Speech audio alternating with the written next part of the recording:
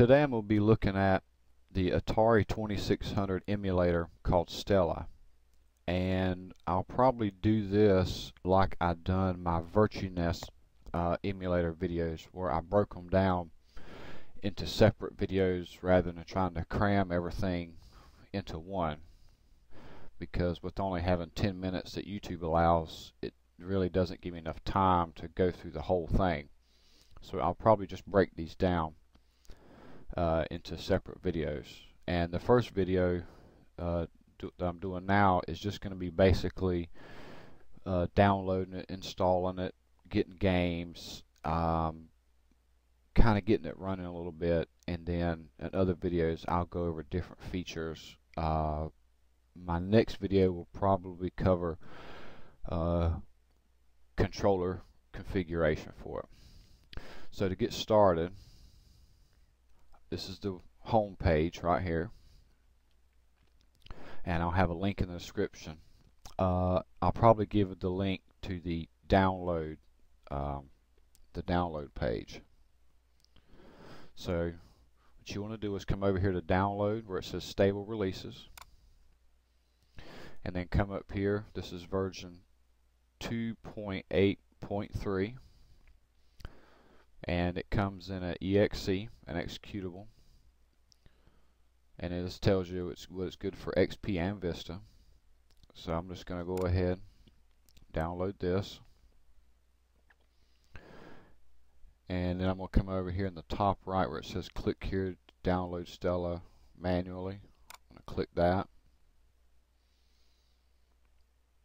and I'm going to save it to my documents. I'm going to minimize this, come over here to my documents, and they'll have the setup file here. So I'm going to click on that, click run, click next, go through this, check create a desktop icon, click next, and then install, and it installs pretty fast. And the next thing you want to do after you get it installed is go ahead and create a folder for your games, for your ROMs, and then you can name it whatever. You can name it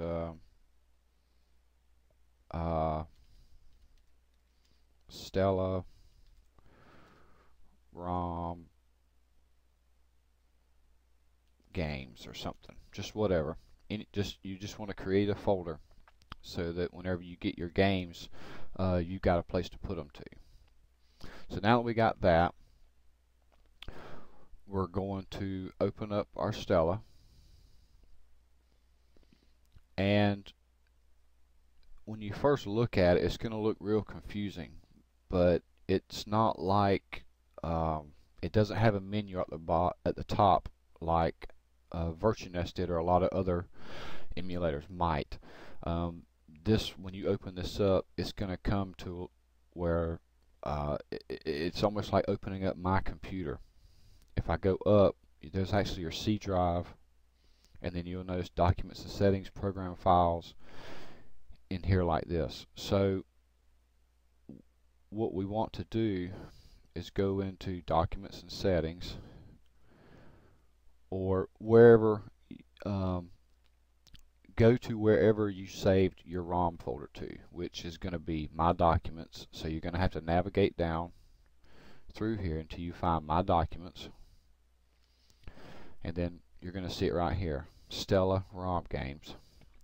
You can click on that, and obviously there's nothing in it, but I'm just showing you what you need to do. And this right here, to go back up, you can either come down here to this where it says go up, or just I think click on that, yeah, and it takes you back to the previous folder.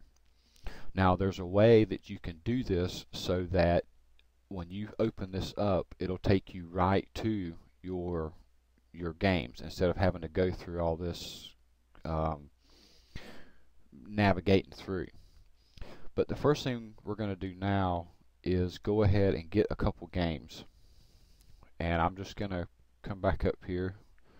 I'm going to come over here to the oldcomputer.com. This is where I get all my ROMs from, Atari 2600 ROMs, and I'm just going to pick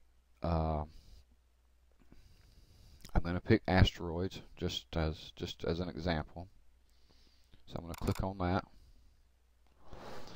I'm going to save it to my Stella ROM games folder. I'm going to save it here. And you don't have to unzip these, I don't believe. On this, I don't have to unzip them. And yeah, you'll get that annoying pop-up every time. So you have to just X out of that. But once you come in here, that's what you're going to get right there, Asteroids. So what I'm going to do now is go back into Stella, and I'm going to click on Options.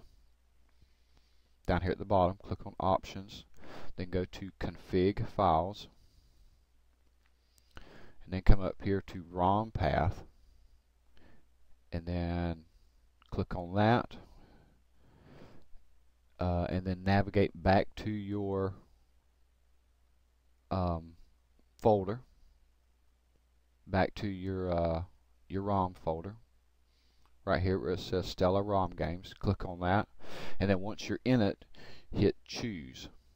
Click Choose, and then click OK, and then Exit. And what that does, that will, just to show you, I'm going to exit out, and I'm going to open it back up, and it automatically takes you to your ROM folder, so that you don't have to do all that navigating. Now you still have the option to go back out of this if you choose to, but this will take you right into your ROM folder. And so once you're here, you can open up your game,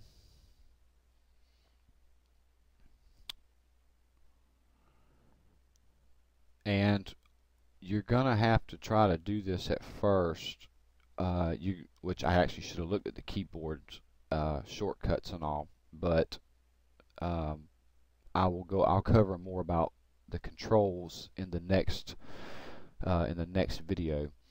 But this will get you up and running. You just have to know what keyboard shortcuts. So I'm just gonna to exit out of this right quick. I'm gonna exit out of that, and that's basically how you're going to get started. And you're just going to click on those, open up the games, and that's basically how you're going to get started with this.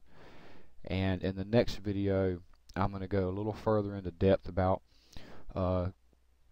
controlling how to use your gamepad if you have a gamepad controller, and go into that a little bit. But this pretty much gets you set up, get you started with everything. So see you later.